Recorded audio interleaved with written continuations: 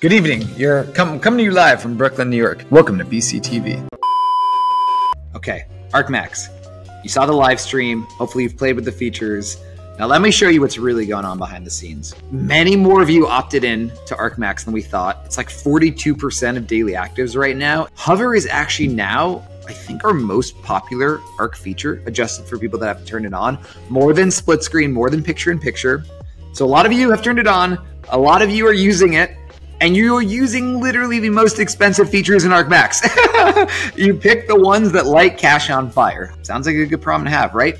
It is still a problem. So the tricky discussion of the board meeting this week was we don't want to charge, but we got to figure out a way to justify it somehow. And we're really hoping that is growth. We're really hoping that is you all refer your friends and colleagues so that we can keep these features free. There's a world in which we start charging to offset the cost, but that's the thing we're grappling with. But to be honest, we just ended last week. We had the launch, we had the board meeting, I got on a plane to the wedding, and this made my week right here. This is a total tangent, but speaking of AI features, this browser that David put us on, this, what's it called? Arc browser, has this big new update where they added a bunch of AI features, and they're actually genuinely very useful. And one of them is just, hey, summarize this web page for me. So if I'm on a web page, I ask it for a summary, and then it cites the part of the website that it's drawing that fact from, so you know when it's making something up or if it is actually drawing from the actual page. Yeah, that's good AI. Yeah, that's good. Google, AI. Do a little more of that, please. It was so cool to hear him say genuinely useful AI. That's what we went for, and we're huge fans of MKBHD and the whole team over there, David and co. So definitely rounded out the week in a pretty special way. Okay, now what you've been waiting for. What's new in Arc? This first one's my favorite. Rishi, Peter, this little touch.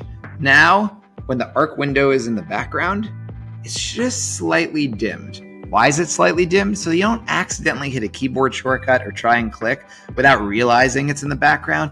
It's just the tiniest thing that you would never think about, and it feels so much more intuitive and useful to use Arc now. Little Arc, I bet you love it, but I also bet you hate that you accidentally write over little Arc tabs.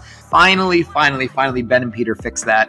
Now you can open multiple little Arc tabs and see if you can pay attention to the new snazzy animation they just introduced. It not only is fun, but also makes it more intuitive about where it's coming from and where it goes back to. Last, but definitely not least, performance. We're focused on it, I promise. We were seeing this thing where sometimes tabs will go blank. They're called renderer crashes. Renato from Boulder put up some big wins here to make sure those go away, or as much as we could find.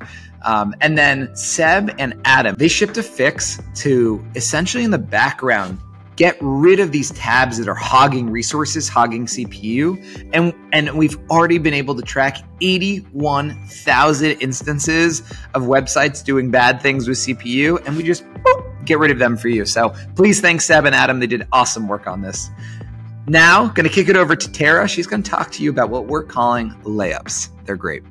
So we're so grateful that you all have been so amazing at sending us product ideas, feature enhancement ideas, things that would just make your life in Arc that much more delightful. And recently we've been actually looking to take on a whole bunch of these new features. We're calling them layups. And we really see a layup as a feature which takes 1 to 3 days to prototype, to feel it internally, and then to get out to you all so that you're eager to smash on that update button.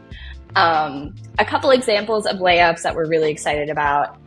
Skinny sidebar, we actually have a prototype for this internally. We're real excited about it. We're going to feel it a bit more, refine it. No promises, but this is one that we're eager to shape up and explore. Another layup that we're really excited about is snoozing tabs for later. This is one that I've wanted since day one in Arc. It just feels like Arc is a productivity tool for me. The ability to snooze something, bring it back later, feels very natural. So there's a lot of different examples in here. We're eager to add to this.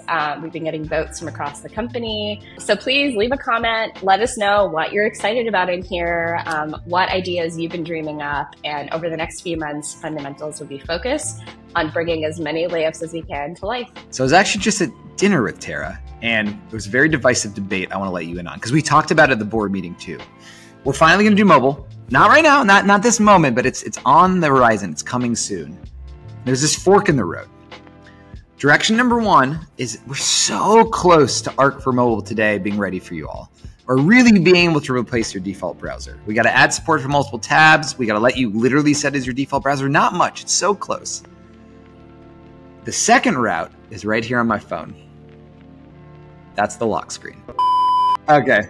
Nope, that's not it. Check that out. You see that? That is a prototype. That prototype is us asking if browser company started today and we were a mobile first company, what would the best mobile browser look like? Don't even worry about Arc. It's pretty damn nice, but it's tricky because people want mobile for different reasons.